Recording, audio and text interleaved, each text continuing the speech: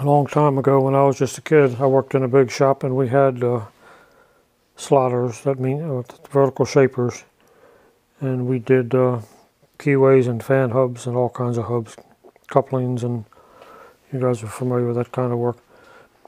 But the thing was, the tool room was always too, I'll put this in quotes, busy to grind up the keyway cutting tools.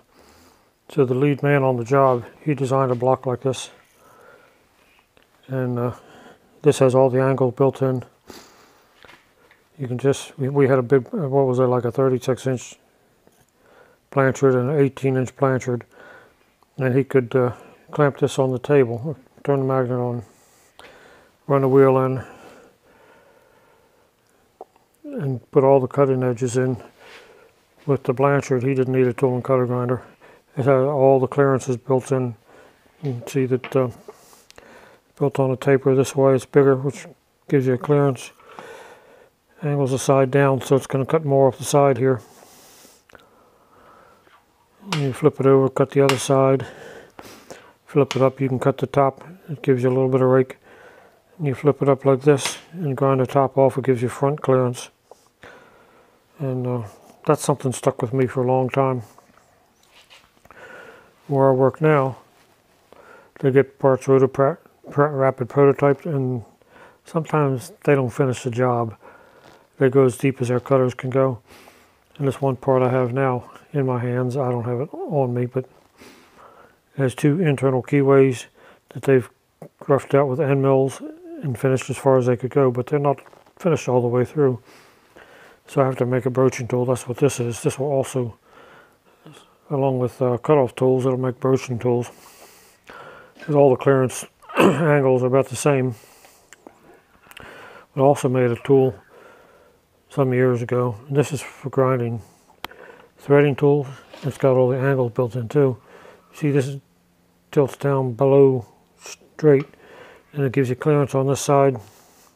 That's the leading edge usually if you're doing right hand thread. You clean this side up, you flip it over, you clean this side up, that's the back side.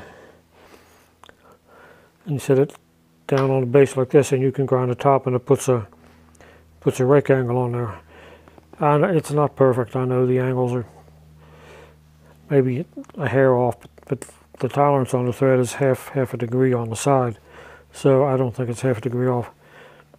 And the reason it's off is the angles here are right, but when I tilted it down, that's going to throw the angle out a little bit. So you don't have to tell me about that, because I know about that. This is a Acme threading tool, same thing. You cut this side to get this angle, then you flip it over. Cut this side to get the other side. Well, you can't very well get the front, you have to do something different with this. There's not enough surface. If you notice on the bottom, it's not flat. If you clamp it this way, it gives you a little rake angle on this side of the cutter, and then you turn the magnet off, put it this way, it gives you a little bit of rake on this side of the cutter. So that's how that works. And this is for 55-degree English threads, which I had to grind some threads for somebody once, or I offered to, and I made this up just to have it on hand, but I've never used it again. Alright, that's all for now. Here we are on the grinder. This is just a little Delta 12-inch hand grinder. It does what I need to do. It's not a precision thing. I can't do flat within a tenth or anything like that, but it does little tool jobs I need. Gotta run it down close.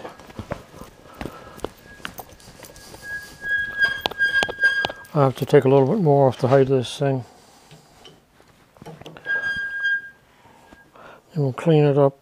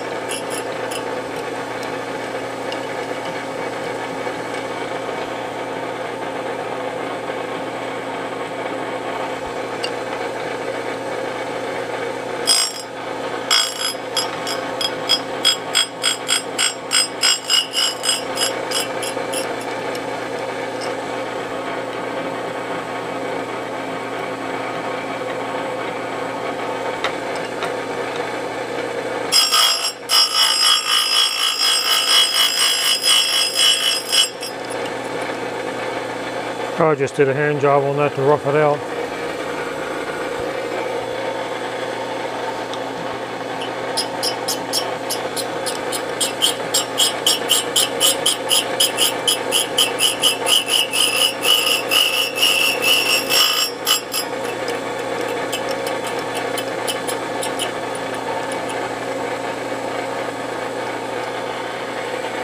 Alright, I'll flip it over, we'll clean the other side up.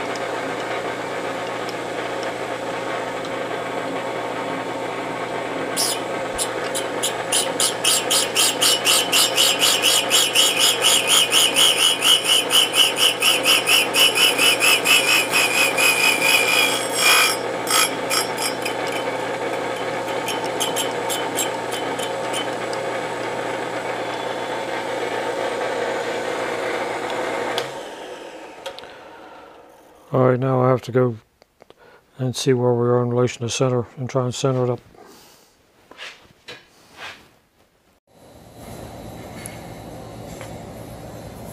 Alright, here we go. Broach is all lined up, ready to go.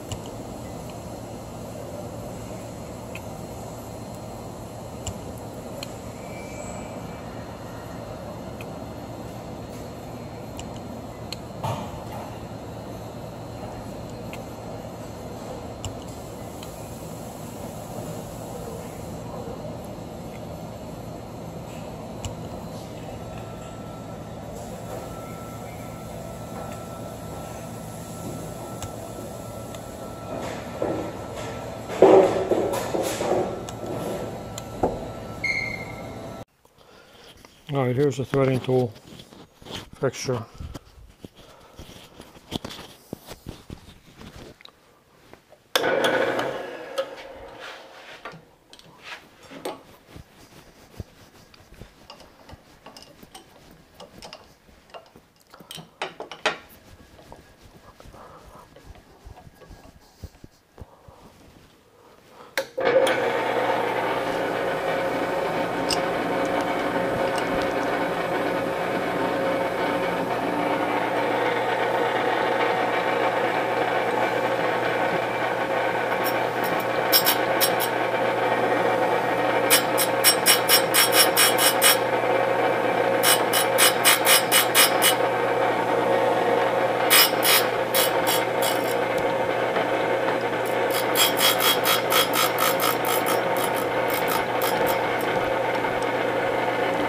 Alright, clean up one side and flip it over.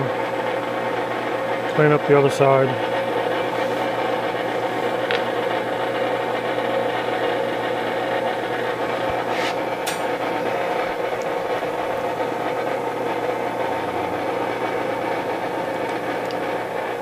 Left a bunch of material on here. Like a little bit.